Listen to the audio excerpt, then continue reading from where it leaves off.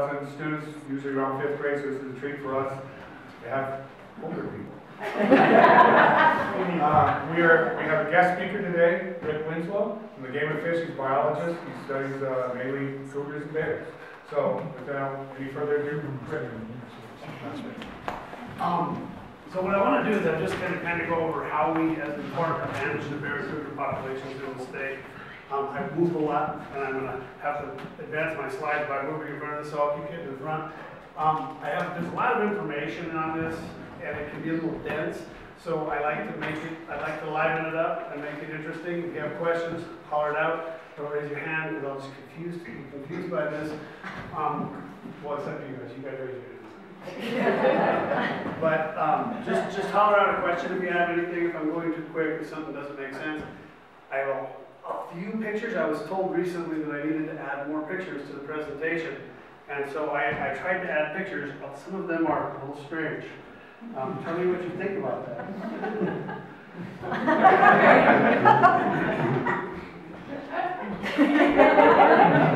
I put this in here because this is what people say, well, how dangerous are these animals? And what do we do if we see a bear in the woods? What do we do if we see a cougar in the woods? We always say, well, make yourself look big and hold your jacket out. and it does work. It does tend to make the animal think twice about potentially attacking a larger animal. But it's also really funny for the cartoonists. So, black bear man is what I'd like to start with, and I'll be standing in front of you about half and half. What we're looking at is from the period of about 1991 until about 2001, a lot of people questioned what we were doing as far as bear management. We didn't have any limits on our bear hunts. We weren't shooting a lot of bears in the state. We were occasionally having droughts where we see a lot of bears come into town, come into areas like the Sandias here, and come into these, we call them urban wildlife interface or urban wildland interfaces. The places where people are living in wildlife habitat, in bear habitat. And so what we wanted to determine is what is going on with the bear population. What are they doing? What does a bear in New Mexico need, and what can we do to figure this out? So we did this big study. We caught a whole bunch of bears, put radio collars on them. People followed them around and bothered them a lot. It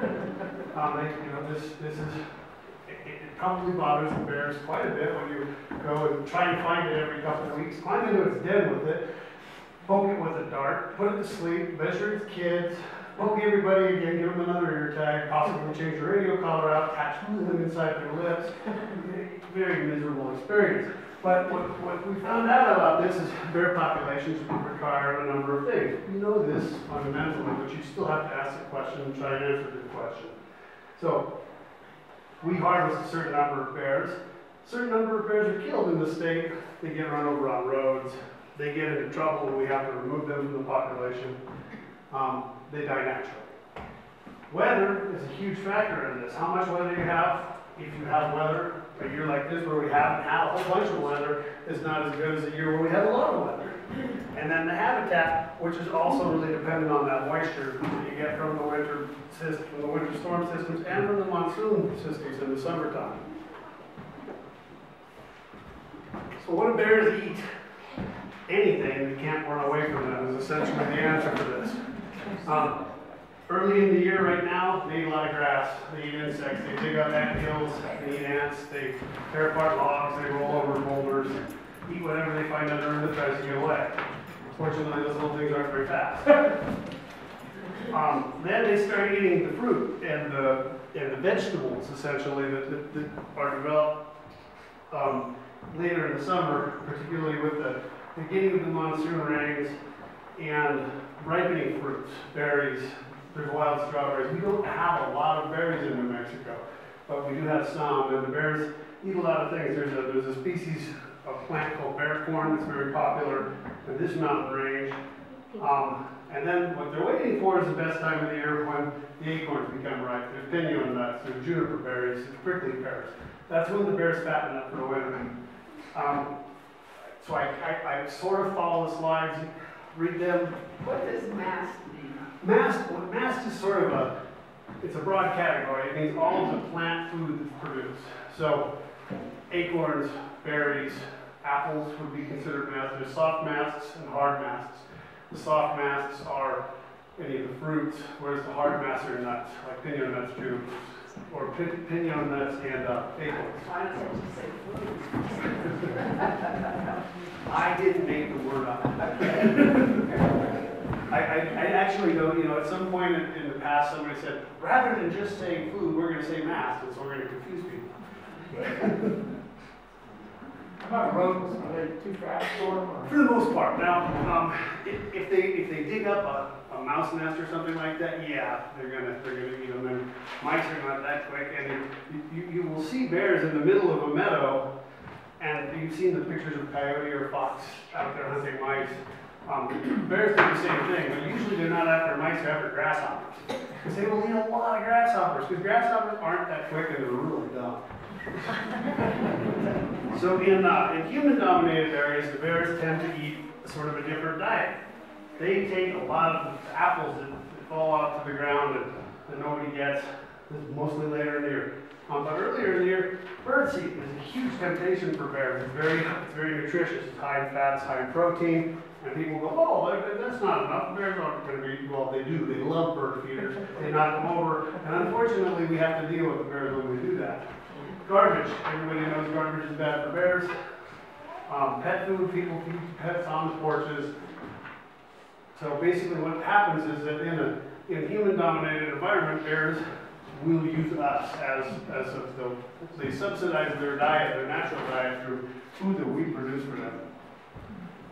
So how to avoid problem bears? Go through all those things. Don't feed birds.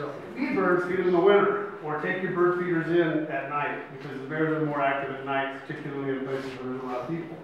Any fruit that falls on the ground, everybody up here has apple trees. Apples, bears love apples.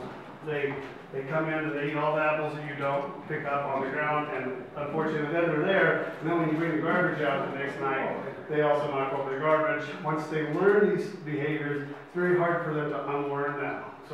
And moving the bear is really not an option most of the time. You can move them, but you're just moving the problem somewhere else, and bears will travel a long ways to come back. We just say, don't feed bird seed during the summertime. They don't need it. There's plenty of wild seed out there. Bring hummingbird feeders in at night. Bring your bird feeders in at night. Keep a clean environment. Piles of stuff in the yard. I said bears eat ants and bugs and things like that. Well, if they can, if you have a wood pile, there's ants and bugs in the wood pile. So they'll just push the wood pile over, doing exactly what they do out in the woods, rolling logs and things like that. Because those ants are in your yard too. Feed pets inside. Barbecue grills are a huge thing. Everybody has a barbecue grill in the yard. I have a barbecue grill in the yard. I don't take it inside of the town. But up here, you really should be bringing it into a garage or an outbuilding or something like that. Because when you cook that steak, it leaves a lot of steak residue on there, and the bears really like steak residue. I like steak residue. So, population. We found over the course of the study that we did, the bears had their first cub at 4.7 years. Since that time, with an additional 13 years of data, we're finding that our bears are really breeding at 3.7 years. So our 4-year-old bears are having cubs. That's the average age of the first birth. That's good. What it means is that our bears are happy. They're in a happy place as far as bears go. There's happier places. The East Coast, they have much higher numbers of food crops. There's a lot more nut trees. There's a lot more berries. There's a lot more wild fruit. And they actually start breeding at 3 years there. But here, 4 years is good. They will breed every 2 years approximately, depending on everything going right. It takes a female bear a couple years, or about 18 months. She has the cubs in the den in December or January, keeps them with her all summer long, and they go into the den with her the next year. And then at the end of that hibernation cycle, she kicks them loose and goes to find a new boyfriend. So what we get, the total recruitment of this is each year, each female bear produces about a half a cub. It works out that way. So, and like this says, litter interval, 1.8 years, that's every 2 years. When we have acorn failures or we have a food failure, 2 years ago there was a very bad frost in the spring here. There was no acorns produced. it was bad. It killed the apple trees, it killed everything. Everything died. There was no food that year, and there was very little cubs last year because of that. This last year we had very good food resources in the fall, and so we'll probably have a lot of cubs this year with the drought and the potential for continued drought. I think we're going to see a number of bear problems this year, probably quite a few. Bears live 25 years in the wild. Every year we have 25-year-old bears harvested. We take a tooth from the bears and send it off each year. Each one of the bears is harvested, each one of the bears that we have to kill because it's been doing something really obnoxious, like tearing through somebody's garage door or something like that. And they're usually going through the garage door to get to the steak residue on that grill.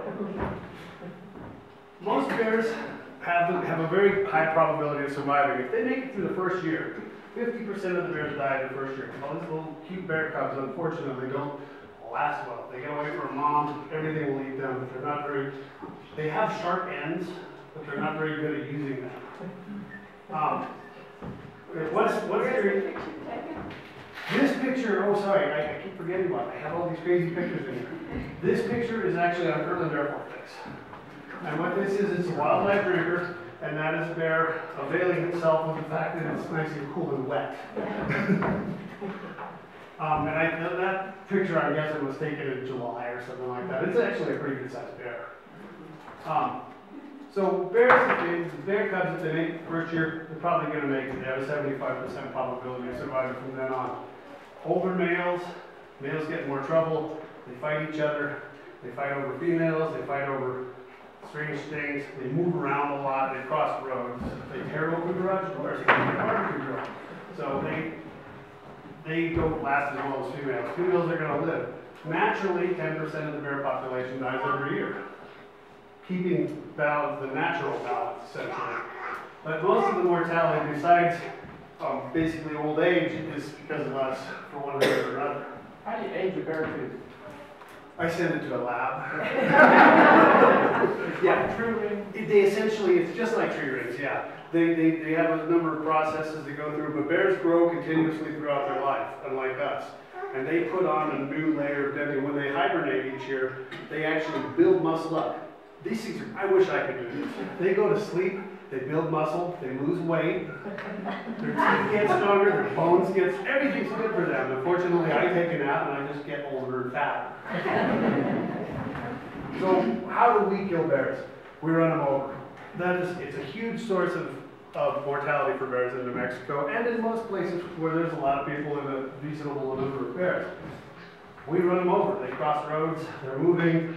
These are animals that need a big area to move around and get enough food. And so in an area like this, where you have a lot of bear habitat, a lot of people, a lot of roads, unfortunately, a lot of bears get run over. Hunter harvest is the largest single source of mortality for bears. We harvest about 500, 600 bears a year. And then removal for nuisance activities can be a significant source of mortality. Some years a lot higher than others.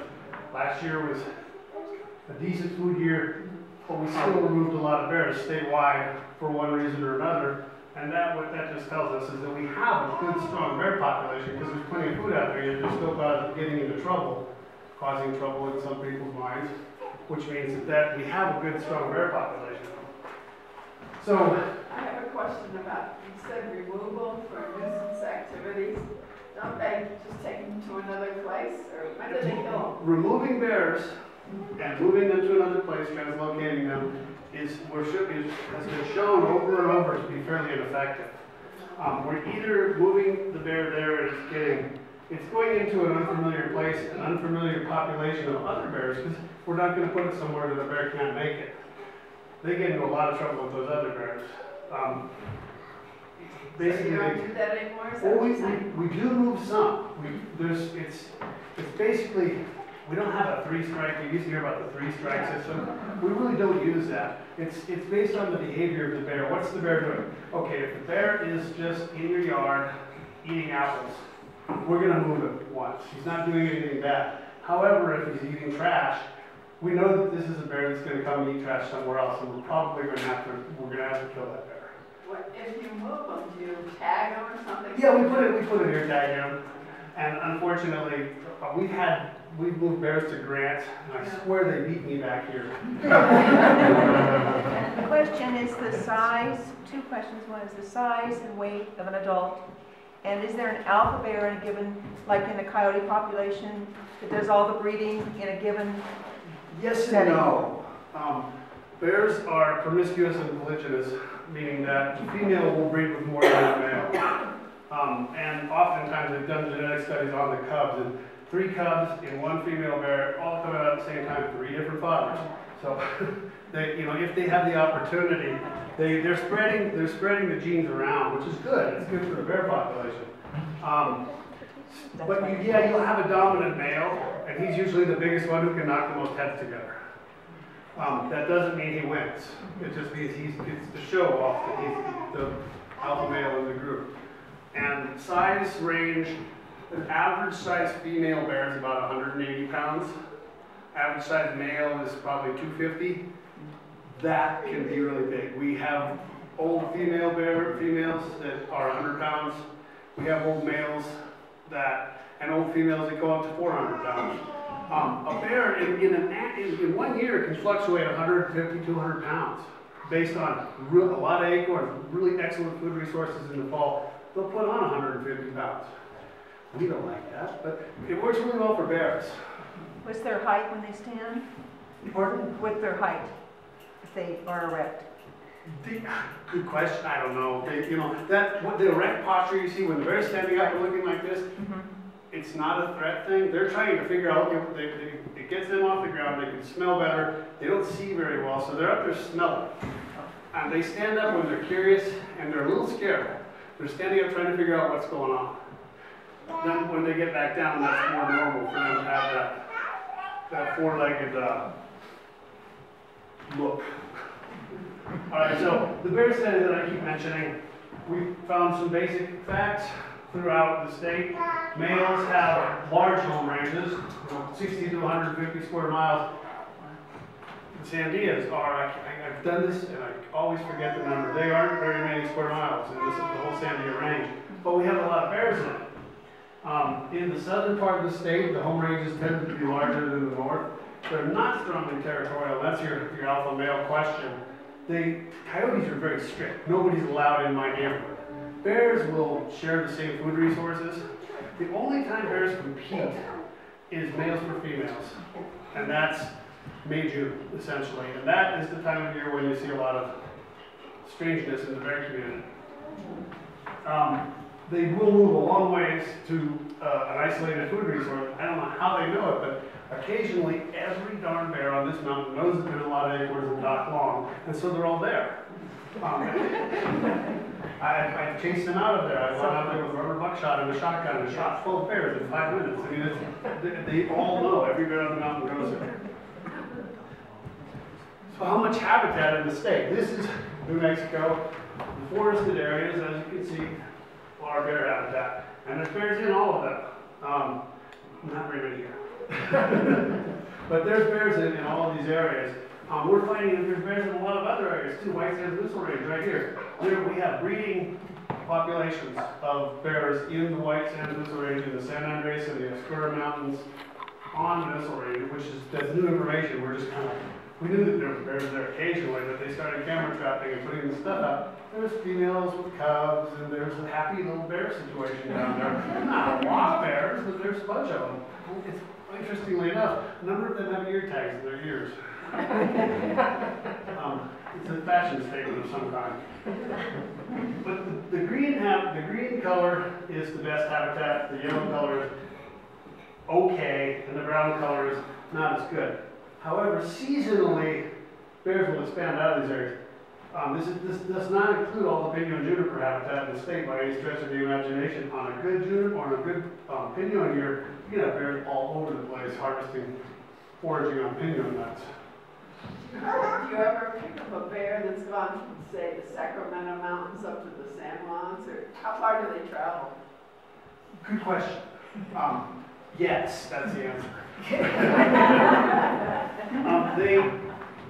Natural movement, if they're not being pushed, if we're not moving or something like that. We've had bears go, we had a bear 2 years ago. Acorn Family City, Colorado, right above the correctional institute there. And they came back to his same home range the next year. But think about this, on the way back, okay, so he hibernated there, he didn't get back until June or something like that, which means that when he was up there near Canyon City or somewhere in between there and here, the May-June breeding period, this was a mature male, he was out spreading his genes about somewhere up in Colorado. So it was an interesting movement, and we see that kind of thing fairly regularly.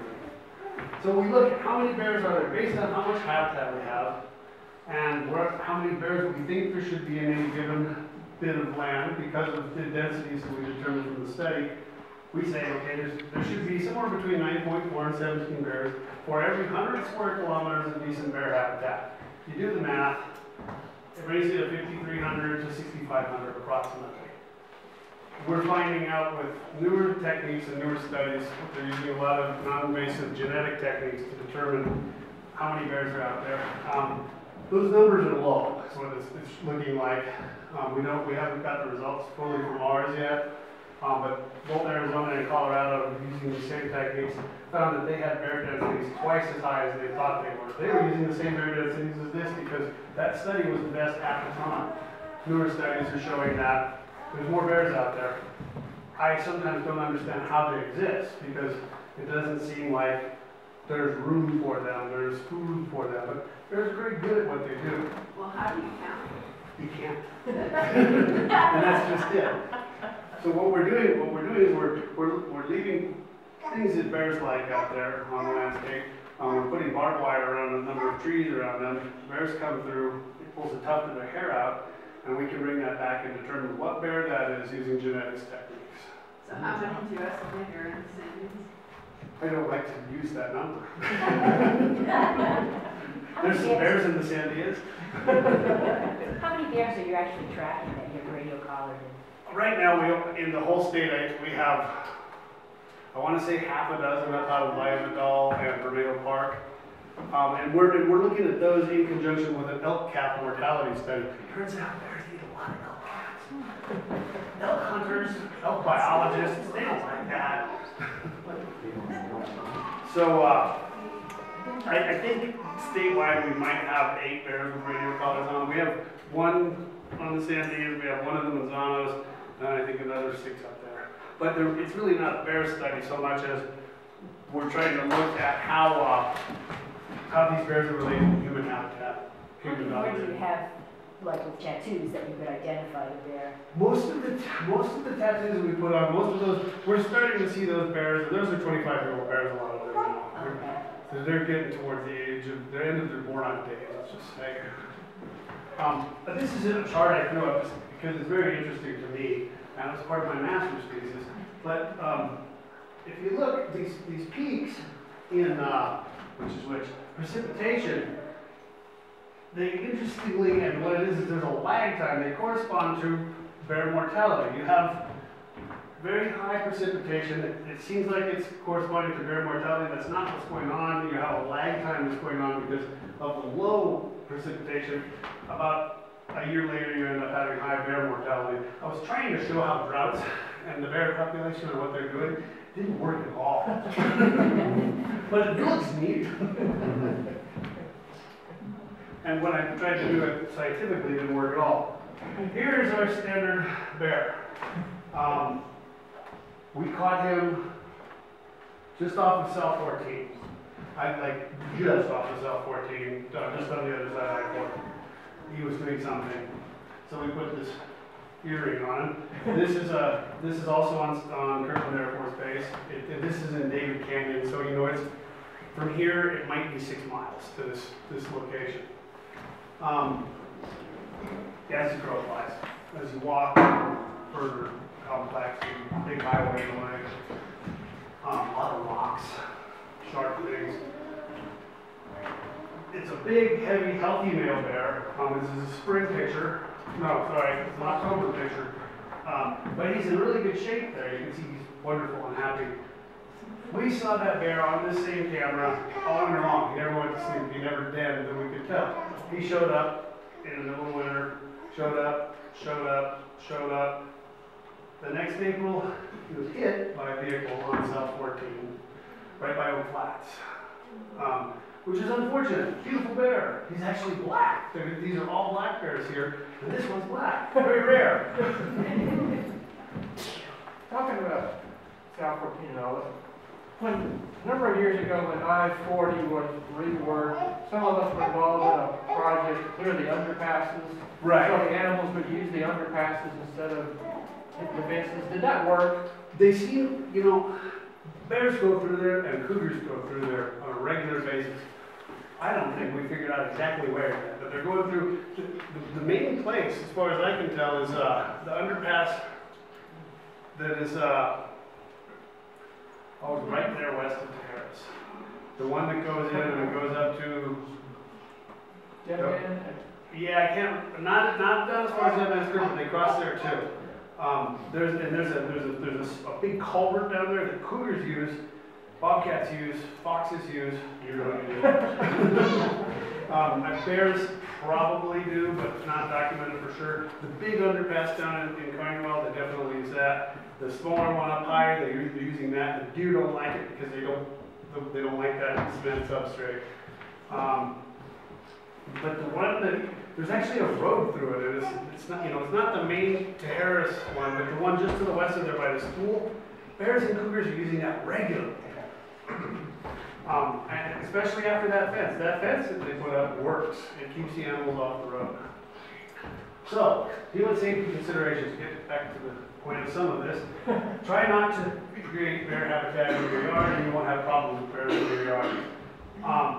If approached by a cougar or a bear, stand up, don't run, hold out your jacket, and they'll laugh at you. You'll know they're doing it, but do it anyways. Don't run away from them. Yes. Very good question. I don't know. Hold your backpack. Sure. You have a backpack, so you hold up your backpack. It makes you look bigger. Take your shirt off and hold it up. Yeah. Trying to outrun your brother. I think it's your mom. Mom's the one that's tall. Everybody has a big group and then look like a bear. I don't know. Run. Don't run. Running's bad. Because that's one of the main things we're finding out. People who run, you run, unfortunately, you look like the little prey species is running away, and the bear or the cougar are going to go, it's running, I'm going to catch it.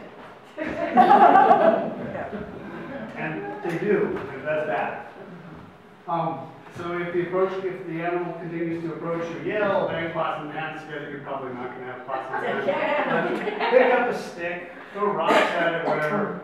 And then what we say is it's been shown over and over again, if you're attacked by a black bear or a cougar, fight back, you're probably going to make it. If you don't fight back, you're not going to make it. Simple as that.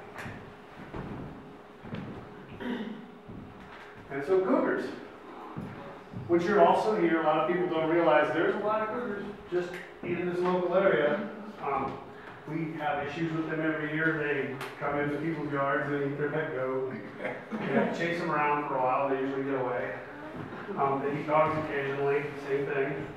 But we had a big study also on cougars down on the White Sands Missile Range in the San Andreas Mountains. Over a 10-year period, lots of cougars were caught, followed them around, they kept them constantly irritated.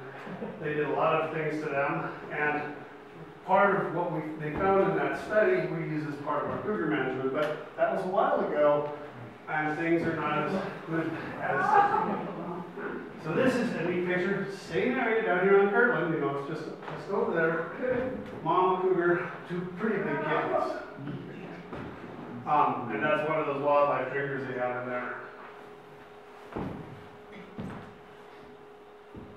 So they breed at a couple years of age. As soon as the female cougar is independent from her mother, she's probably got a boyfriend, or there's at least a boy interested in her.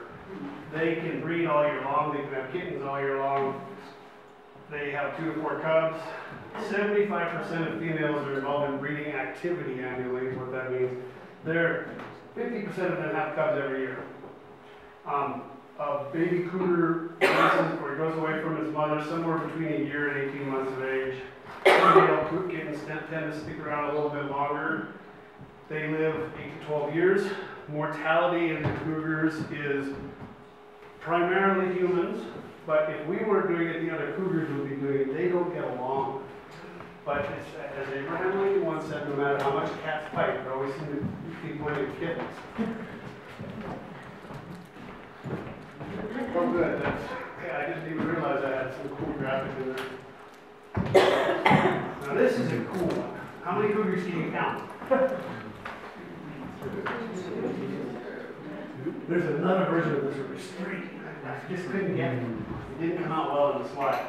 This is right south of Highway 380 in the Bosque del Pache.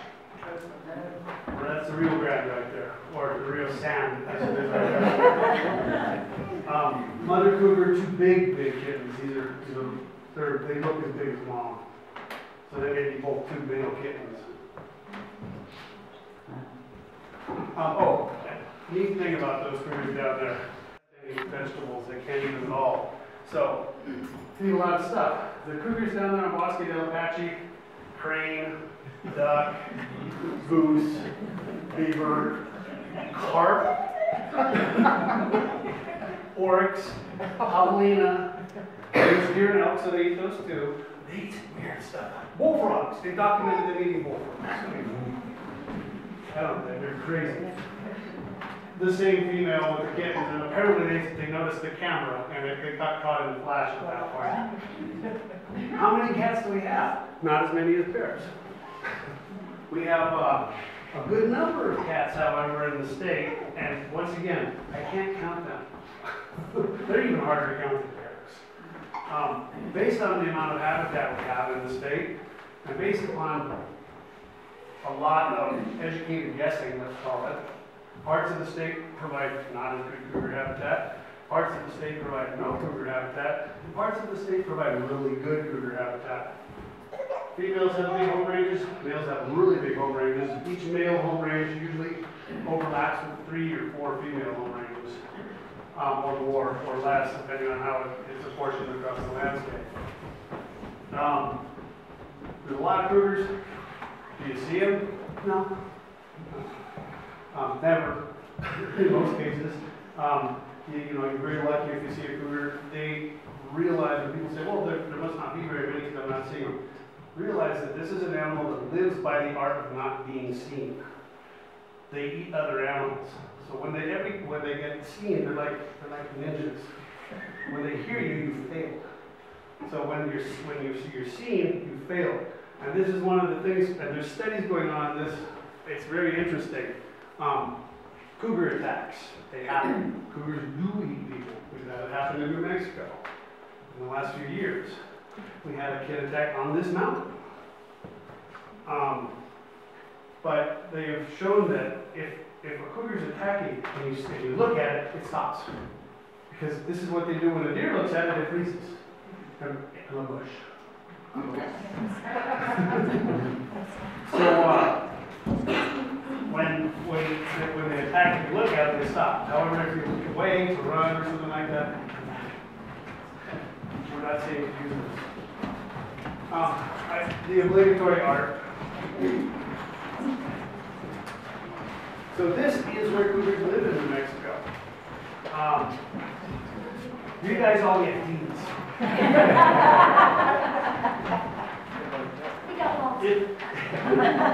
If it's blue, there's probably not cougars there. They pass through it occasionally. They're using it to go somewhere else. But all of the red, yellow, and green colors, there is some cougar habitat there. There may not be a lot of cougar habitat. They may not be breeding there, but they may be going there occasionally, usually males going through. Males move a lot, females not so much. But there are some of these areas we're finding have more and more cougars. What you have to remember is that us, humans as a species, ever since we came west, particularly white humans and the European colonial period, we decided that cougars, bears, and all these things are very bad. We killed every one of them we saw, and then we spent the next 150, 200 years trying to kill the rest of them because they do bad things. They eat our cows, they eat our sheep, they eat our dogs. So we spent a lot of time trying very hard to kill all of them. We were unsuccessful at this. Good, I'm glad. we would be a lesser, we'd have a lesser experience if we didn't have some of these animals out there still. But we're finding that the cougars have been expanding. Even in the past 10 years, there are more cougars out in here. The Tucumcari area, we have regular cougar situations out there. One of our game commissioners was recently in a situation with a cougar. He was chewed up pretty well. Now, they were cougar hunting. There was a dog involved. There was maybe don't get in between them. Don't fight. But cougars live in places where there's something to cover them. They're not going to be in a flat, open desert. If there's an arroyo going through the flat, open desert, and it's very brushy in that arroyo, you could have a cougar there. They have somewhere to hide. They have somewhere to maybe jump out and get the deer or the antelope. So they live in difficult landscapes that have something going on. There's bushes, there's rocks, there's trees, there's a little bit of sinuosity, there's little arroyos, there's little ditches, these places to hide. They live in, we say mule deer and elk range, but they eat other stuff. As I said, we have places where there's no mule deer, no elk, and there's lots of food. And I still don't know what they eat. Well, is it true that they kind of like bighorn sheep if they get It's not that they like bighorn sheep, it's that bighorn sheep are really dumb.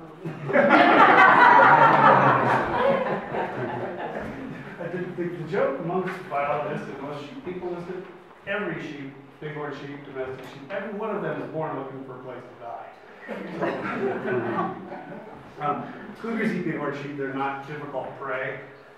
They live in difficult habitat, which is why they don't kill more of them. Now we actively remove cougars from these desert ranges where we have bighorn sheep populations.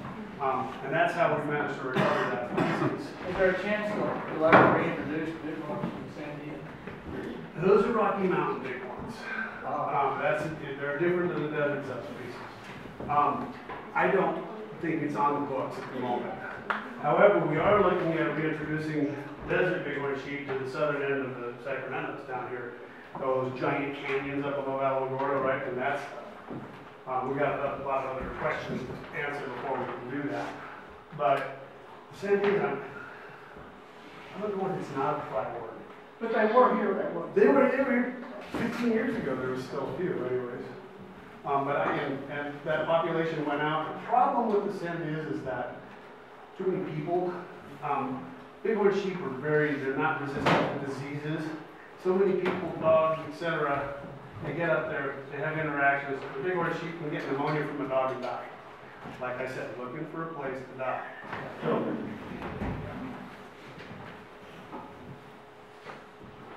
this was a big male that he did something unfortunate. It's actually a pecan orchard down near, you know where Picacho is? It's near Picacho. He was eating goats or sheep or something like that, and they had to kill him. But it's just showing that we have to deal with these animals in a situation like that on a pretty regular basis. He was a biologist who worked for us many, many years ago, and he's now the sergeant out of the Chalma district. No, wait. Yeah, no, I don't know. He's still with us.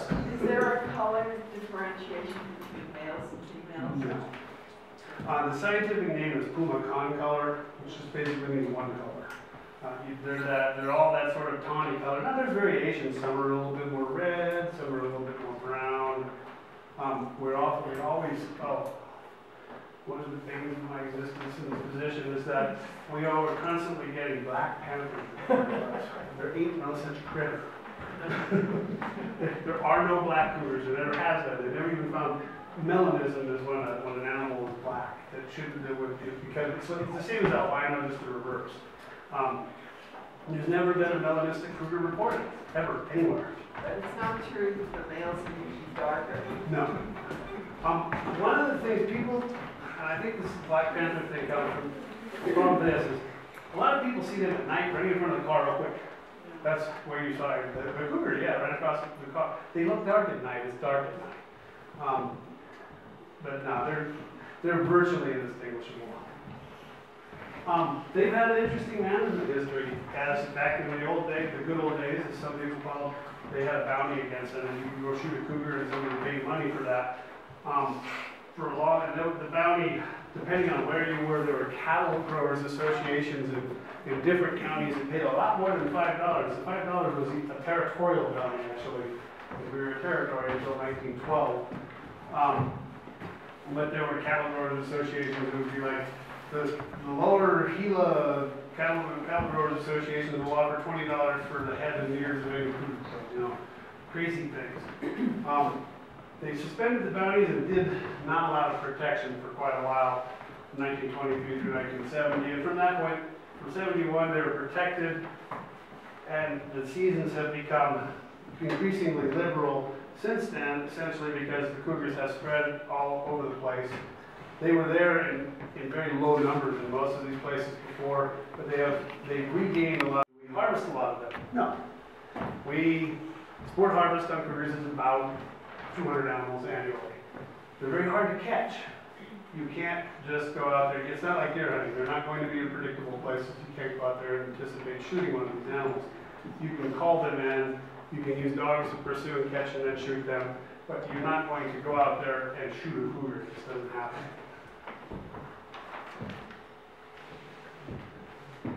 So, zone management, we went to a system much like our bears where each area, each portion of the state, each one of these is a zone, and we allow, in order to sustain, we don't want to kill off all the cougars. We like the cougars, they do good things. We don't like them eating bighorn sheep. We would prefer they not eat deer, but they do, and they're gonna. Some people really object to this. Most of us realize that they're gonna eat deer, it's what they do. But each one of these portions of the state, you're allowed to take a certain number of cougars out to maintain a population at some level. We determine the level. We say if you kill this many total animals or this many females, you're not allowed to hunt anymore. So there's very few of these zones that get killed. This one closes every year. The thing about cougar hunting is that the best way to catch cougars is when there's snow, so you can see where it went. It snows a lot up here. So those areas where there's snow, they harvest a lot, but the areas where there isn't, they don't. For instance, there's hounds, this big animal, that's a big guy, and that's a big animal.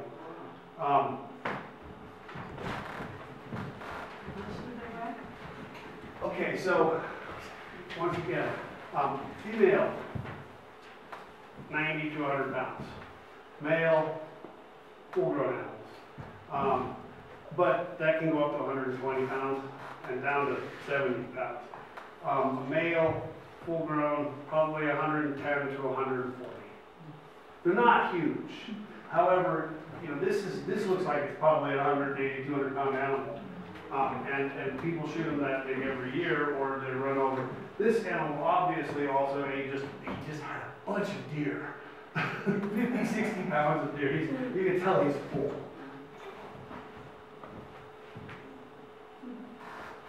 Total statewide harvest has crept up over the years. Remember that we didn't start hunting until 1971. It's gone up over the years. This year, our sport harvest is right here. And it stayed there for quite a few years now. This other 100 animals, we've removed them from bighorn sheep habitat. We've removed them from people's chicken coos. We've removed them from other areas. We very seldom relocate cougars, unfortunately, because they're even in more trouble when you move them somewhere else. The other cougars in that area are going to do bad things to them. Harvest variable, once again, snow. If you got a lot of snow, it's pretty easy to catch cougars with dogs. How much effort is put forth? This isn't easy. You let the dogs go, and they chase this thing, you have to follow dogs. The guiding industry, that's how most of the cougars are harvested. There's these guys that maintain these packs of hounds, and they charge people to go out there and catch cougars, and they charge them to bring them out to show them where they elk are, et cetera, et cetera. Incidental harvest, we don't have a lot. I personally purchase I deer hunt and I elk hunt, and I purchase a cougar tag every year, and I have never shot a cougar. But I have a tag just in case. The harvest in that year, in that particular area, cougars replace their population very quickly. About 18 months if you kill all the cougars in an area, in 18 months there's going to be new cougars there. There's always a lot of young animals on the landscape moving around trying to find a place to live. So how many big males you killed the year before is going to affect how the harvest is going to work in that particular given bit of territory. And then avoidance of female harvest. We have taught the hunters over time that if you want to continue to be able to harvest these animals, don't shoot girls. This, we joke about this. I add pictures. I added pictures. A really bad picture in this case. We've been wondering, okay, is this a captive animal or is this thing stuffed? It was like 1930 and it's in an old book and I saw it and I just thought, oh, this is hilarious. I gotta put this in the collection. Economic importance. We sell about 2,000 lion tags annually. That doesn't mean much. It's not very much money. However, the guiding industry, these guys that come from Pennsylvania to come shoot a cougar, because there aren't any cougars in Pennsylvania, they spend a lot of money for local businesses. They got to get here, airlines, hotels. It costs approximately $4,000, $5,000 for them to pay the guide to bring them out for 2 or 3 days to kill a cougar. So they spend a lot of money and it costs a lot and it brings a lot of money into the state. And we spend about, this is